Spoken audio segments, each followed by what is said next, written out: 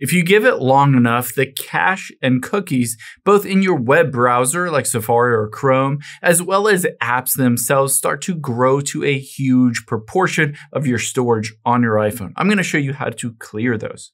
To do this, we're going to head into your settings here. So open up the Settings app on your iPhone. After you've opened up those settings apps, we're going to scroll down to the very bottom and you'll see apps at the bottom. We're going to get to your Safari settings. So tap on apps. And now you'll just need to scroll down until you find Safari. So scroll down until you find the S section and then tap on Safari. There it is. Now it's fairly easy to do this within Safari. All you need to do is scroll down towards the bottom and you'll be able to see at the very bottom is clear history and website data. This is one option. You can tap on that and it says clear time frame. You can choose all history. You can choose all profiles and choose to close out all of the tabs. Now you can choose basically just to do it for the last hour or today, and you can hit clear history at the very bottom. However, there's another cool feature to do this as well. At the very bottom, you can tap on Advanced as well.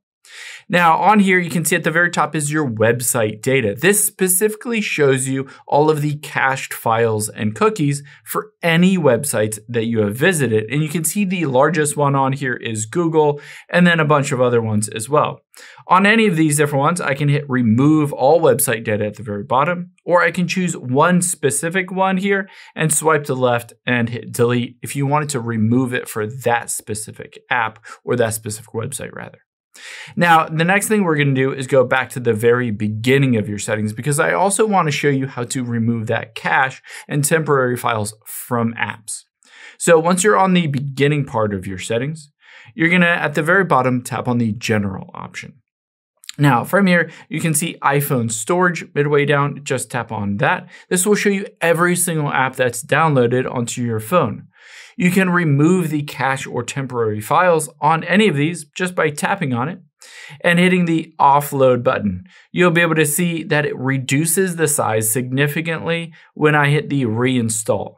So essentially, I'm offloading it and then reinstalling a fresh new copy. And you can see it goes from 2.2 gigabytes, and it will substantially decrease the size of that associated with clearing out all of the cache and temporary files for that app. So once you can see it is downloading and installing a fresh new version of here, you'll be able to see I can go back into TikTok or CapCut rather, and now it is 1.7 gigabytes instead of over 2 gigabytes.